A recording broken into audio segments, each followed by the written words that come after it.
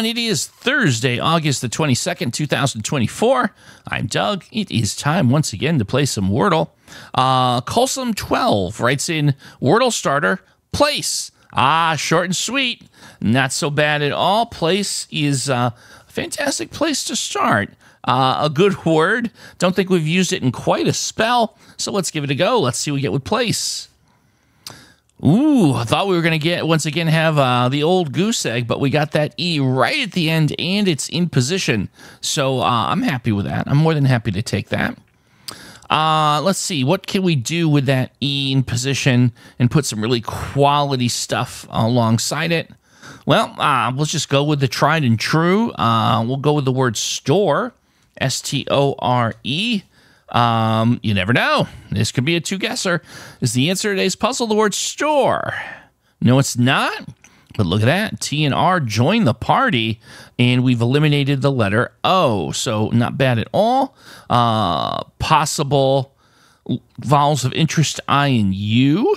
I suppose we could say, I don't think we're going to have T and R at the beginning on this. We would need, I was going to say tripe, but we tested the P in place, so that isn't it. So as much as I like to think that that would be an interesting combination, I don't think that this is going to work. Lot tempted, but no, going to have to pass on that. Now, having said that, if the T would be in front, let me see here. The R is not in the second spot. It would have to be in the third spot. And I don't really see that either. That's really not looking great either. So let's take a look at the R in the front spot. And that would probably put the T in the third or the fourth. What if we put T here? It can't be root because we tested the O. Yeah, that doesn't really feel great. What about the T in the middle? No, I'm not liking that either, to be perfectly honest. So this is an interesting board here. Of course, I suppose there's the possibility that I'm missing our letter that we're interested in being in the front. That's possibly it, right? Now, we could say there's a possibility we could do sort of a pseudo eval where we know it's not going to be the answer, but we can get some insight with the R and the T. For example, for eval, we know the O has been expired, but if we went root, just for analysis, we'd get more, we'd narrow down where the R and the T could be, and we would rule out the presence of a U here is a possibility.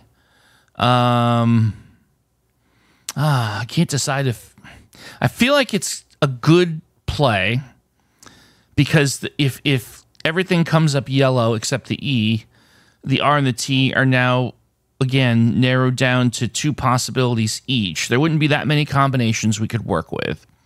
The T, and we've already ruled out TR, so it would have to be T blank R. Yeah, there wouldn't be a lot of different possibilities here. So I just for evaluation, very unconventional, I think, but I think I'm doing this for the intel. So show me what I get with root. Okay, all right. Very happy I made that call. Very happy. UTE, all in position at the end. And obviously, by process of elimination, the R will be in the second spot since it's not in the first. That leaves us with RUTE. I think you have to go with the word brute here. I do not believe there is any other word that ends with RUTE. Nope. So, all right. Woof.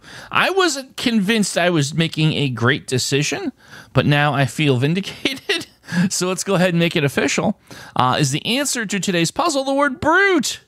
Yes, it is. All right. That one was an interesting puzzle. Brute. FTW for the win, as the kids say. Curious to see how you did on today's puzzle. Again, love the community here. Reading everyone's experiences and thoughts for any given day is a lot of fun. Please, if you have not jumped in the comments, you're missing out. It's a great time in there. Speaking of a great time, tomorrow we're going to have a great time with Fearless Friday. And it's going to get fluffy because the starting word for Fearless Friday this week is the word fluff. So get yourself ready for some fun, excitement, and I'll see you tomorrow for some more Wordle.